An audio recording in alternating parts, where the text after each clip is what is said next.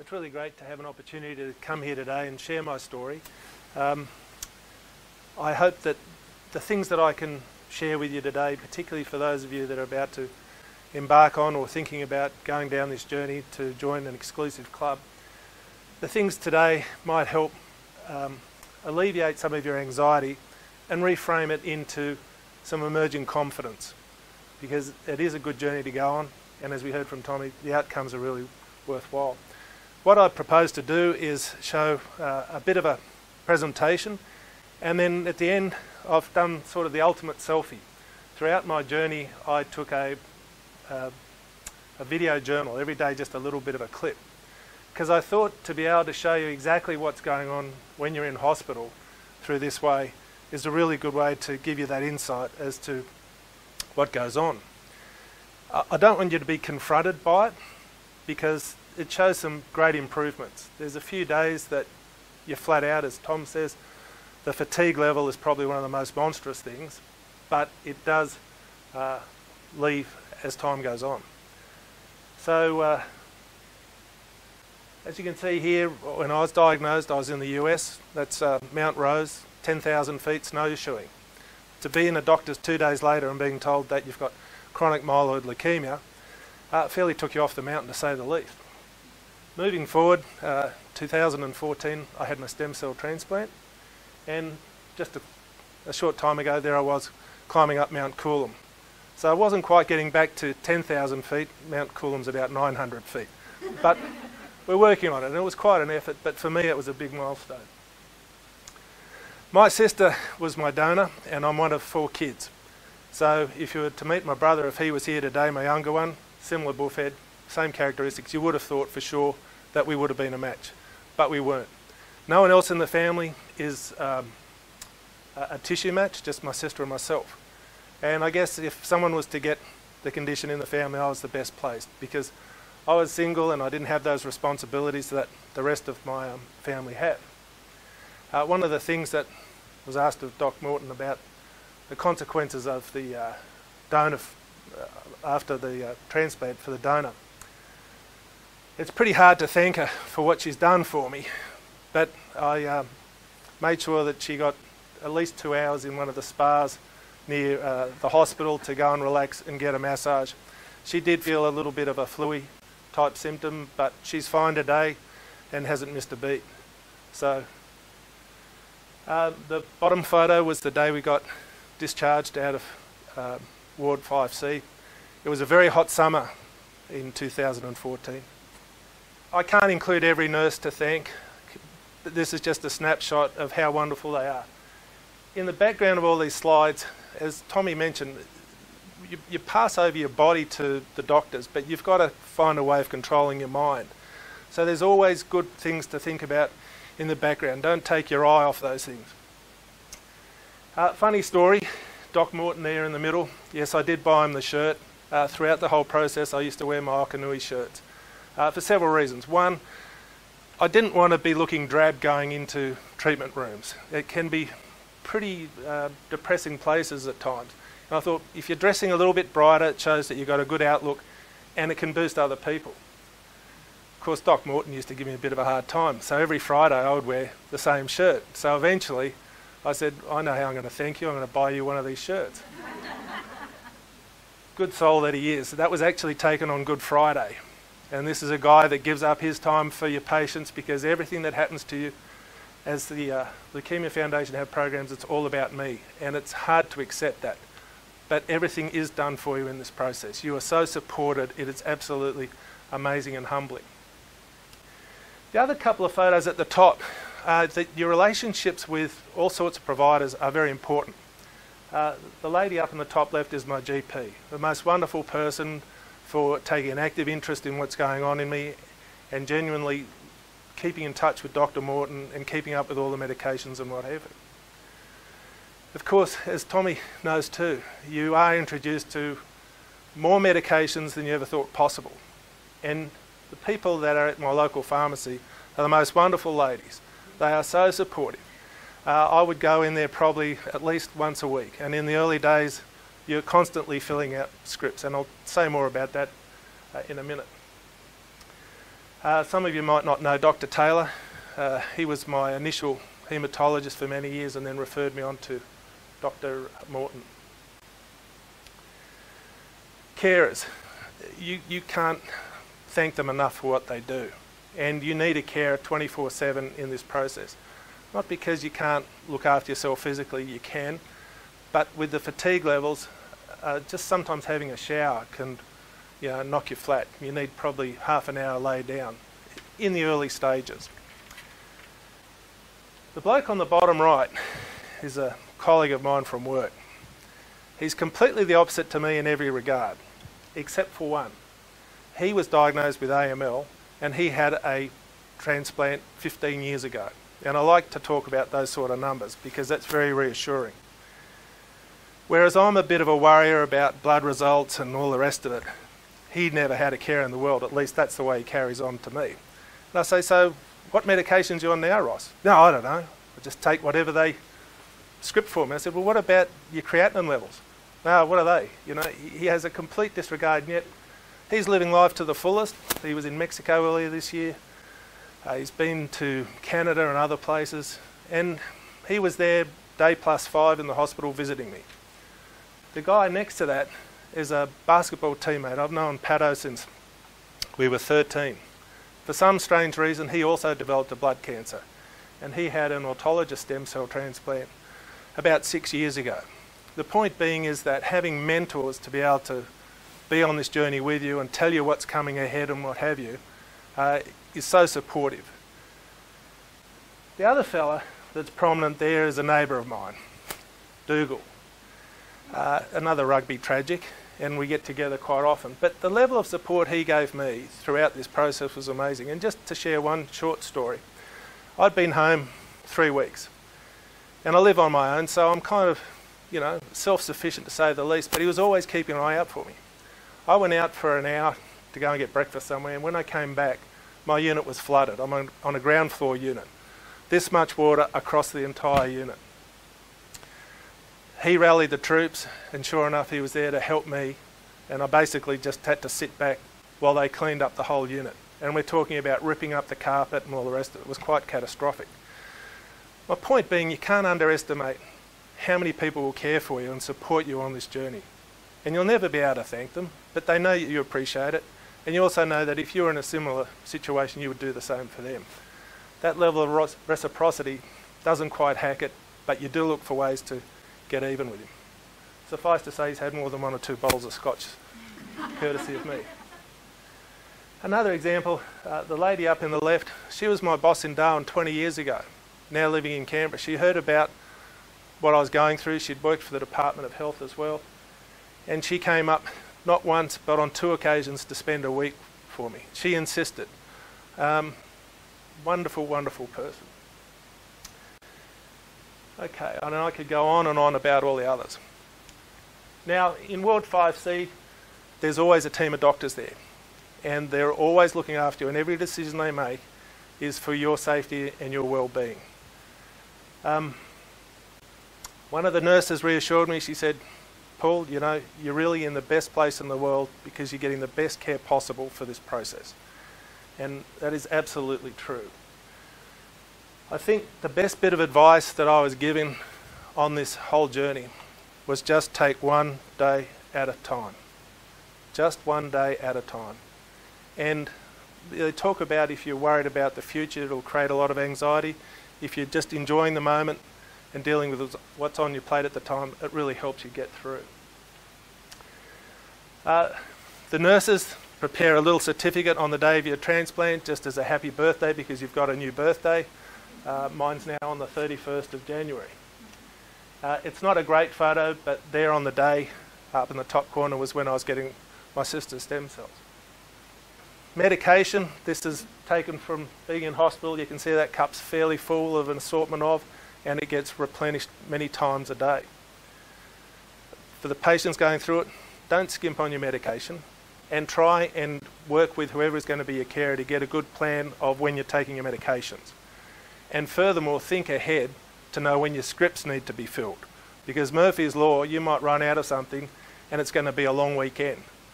And if there isn't a doctor around to re-script you, you're going to be in a little bit of bother. Now, a few tips. One of the things that Doc Morton mentioned was one of the conditions of mucositis, where you get sores in your mouth.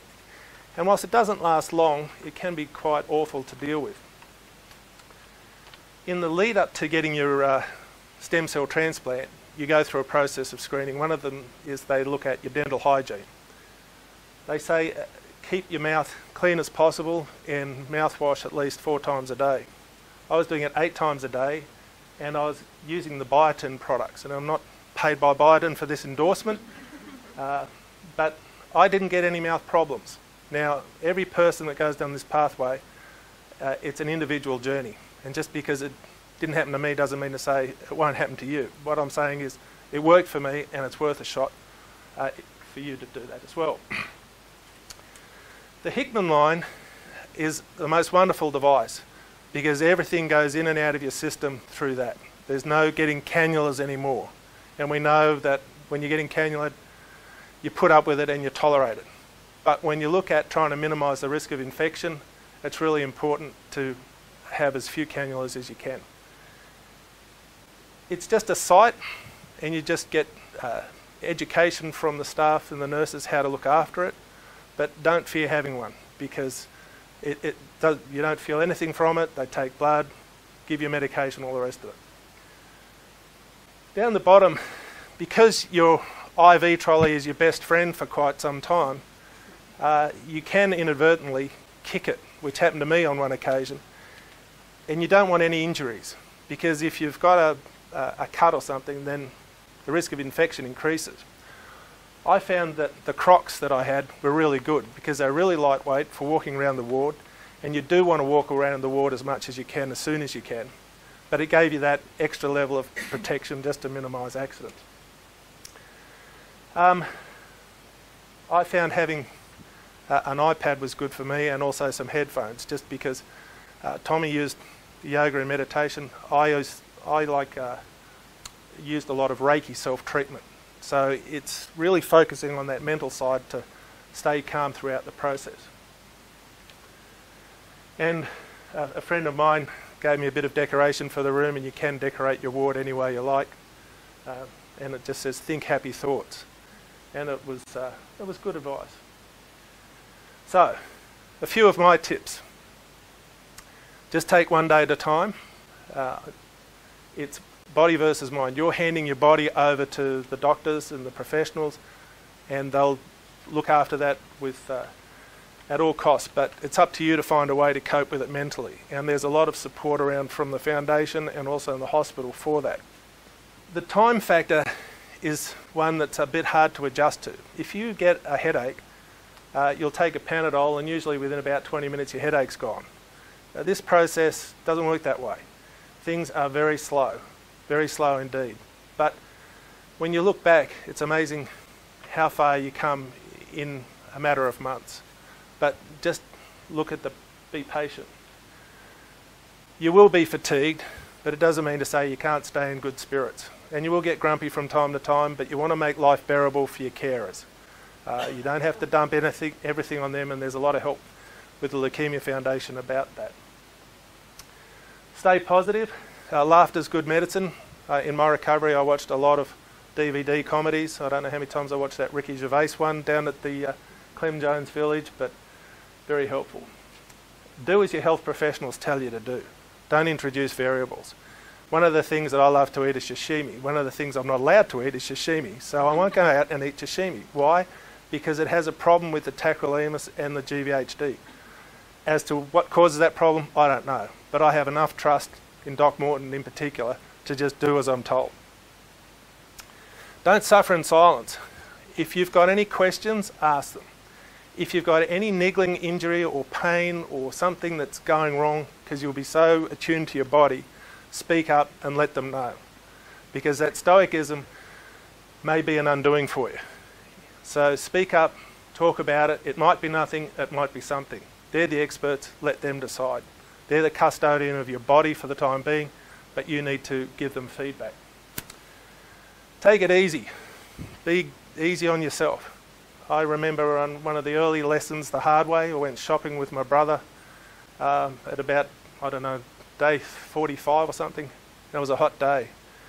By the time we got to the shopping centre, just riding in the car, I was absolutely exhausted. And it took me about 3 days just to recover. So don't try and do too much too soon. Just take it easy. And the other thing, don't panic if you need to be readmitted in hospital. As you'll see in the video, quite some time down the road, I developed shingles and GVHD, so I had to be readmitted. But I had the reassurance that that was okay because that's all part of the process. So, as I say, don't panic. The other thing, I just want to give a huge thank you to all the wonderful people of the Leukaemia Foundation. That level of support of what they provide, accommodation, and the list is huge, is just magnificent. So, this photo was taken just recently. I had a trip down to Tasmania, and some of you may be familiar with Wineglass Bay. It's like climbing the ranger told me, said it's like climbing a 30-storey building. And when you've been through this process, it's a bit of a guts effort to get up there, and plenty of breaks and huffing and puffing. But for me, that was a big milestone to be able to get up there. And we might play the video diary.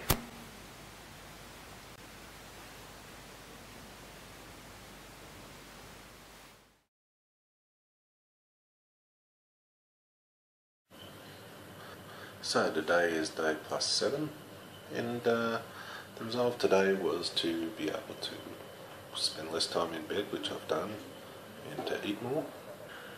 Feeling a bit washed out today, it wasn't a real good sleep, but shortly I'll have a few hours off the IV as they change my lines, and that's always something to look forward to.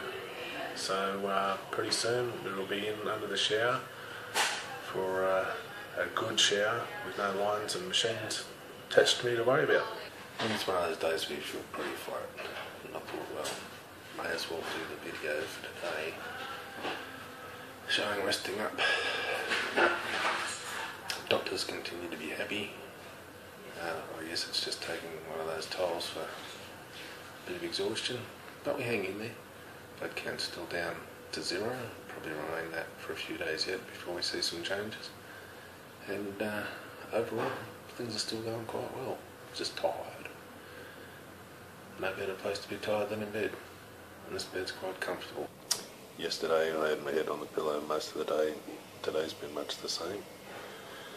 At the moment, wondering to see if there's going to be a temperature spike.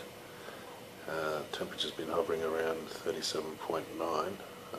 38 is the trigger temp for putting up antibiotics and getting blood screened and what have you.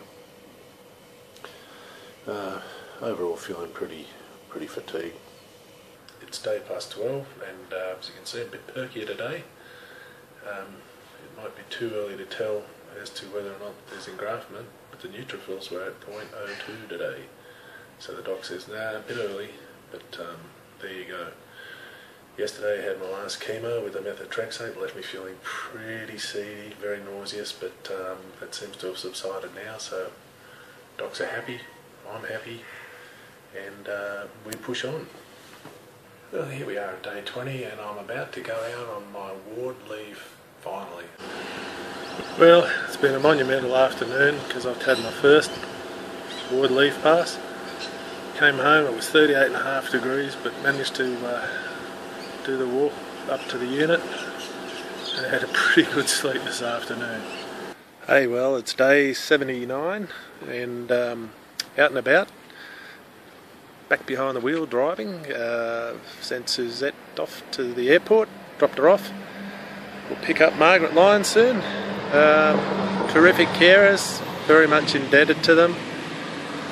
And overall, progress is good. More to come this week. Well, today's day 109 and about to go into Icon, and hopefully everything works out alright and get the Hickman line out, and then tomorrow, day 110, be heading home. Hooray! Time to get going and head back to the Sunshine Coast. It's been a great stay here at the village. No two ways about it, really wonderful facility, but I am looking forward to getting home. Happy to be back in the office, going well. Lots to catch up with on the computer, but big day, and all is good. Well, here it is, day plus 251, and I'm in room 828 of the Marrow private, as I have contracted shingles and Just been discharged after having had a week in hospital getting the GVHD underway. I'm pretty happy with the way things are going, and on. So to all the staff, Dr. Morton, especially my sister for making it possible, all my friends for all the support you've given me, all my family, this is really a fantastic moment for me, and yeah, the best is still yet to come.